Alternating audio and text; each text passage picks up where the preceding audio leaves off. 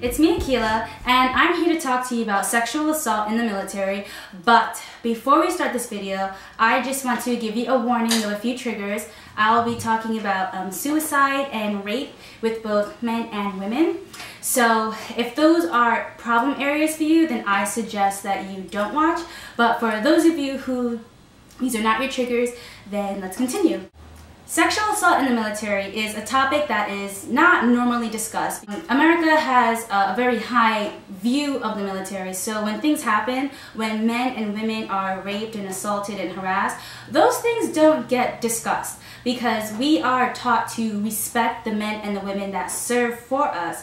And I know my dad, he served in the military, and the way that I see him is a person who is very strong and brave. So when Americans think of the military, the last thing people want to think is that women and men are assaulted, but unfortunately this is a thing that happens, and unfortunately oftentimes, you know, these things are covered up. These victims, they don't get their case to trial, and the rapists go free. You know, that not many of them get prosecuted.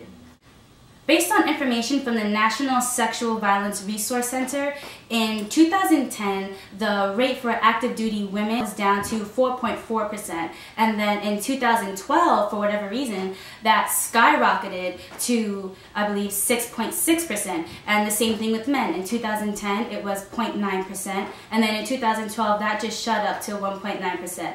And that was probably because maybe more people started reporting the incidents, but the rapists don't get prosecuted, which is very unfortunate. The rapists are often people who are high up in the military. They can either be fellow co-workers and basically people that are close to the victim.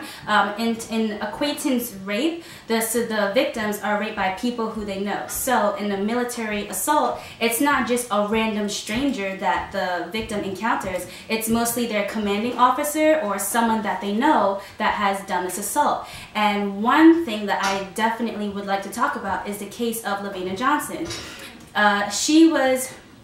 Her death was ruled a suicide in 2005, and she was the first black woman and the first woman from Missouri to die in Iraq, and the military ruled her death a suicide. Her family, they were very suspicious about the events surrounding her death because when they spoke to her, she sounded very happy, and so when they learned of this, they wanted to know what happened. And so in the autopsy, they discovered that she had a broken nose, her teeth were, you know, kicked in, her genitals, it was burned with acid. And so you're gonna tell me that a person who killed themselves, broke their own nose, bashed their own teeth in, and burned their own genitals, they beat themselves up and then shot themselves? Really? That's highly unbelievable. And that is just one of the cases where the military covers up, you know, these crimes that happen, and it's very, very, very unfortunate because she deserves more than that, and she deserves respect. So her name is LaVena Johnson. She has a website, which we will link in the video, and there's also a documentary called The Silent Truth, which is about her death, and I recommend that you watch it. Another thing is that with men, a lot of people think there's a stereotype that men are supposed to be macho and strong, and especially when they're victims of rape, people often make fun of them or dismiss their claims because they think, oh, you're a guy, that could never happen to you. And that's not true.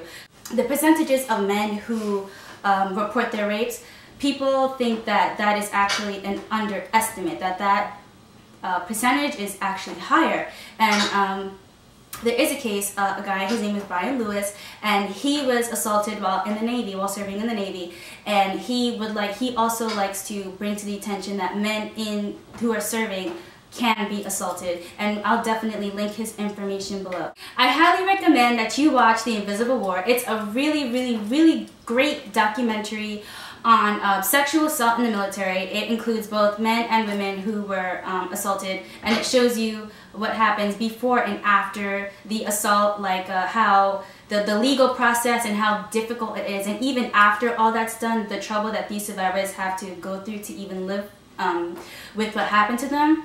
The documentary can be found on YouTube, and we will link it, and I'm pretty sure you can also find it on Netflix, but I will definitely double check and let you know. But it is for a fact most definitely on YouTube. And so all the information that I talked about in this video, I will have my sources and the links and everything in the description. Thank you so much for watching, and we'll see you next time.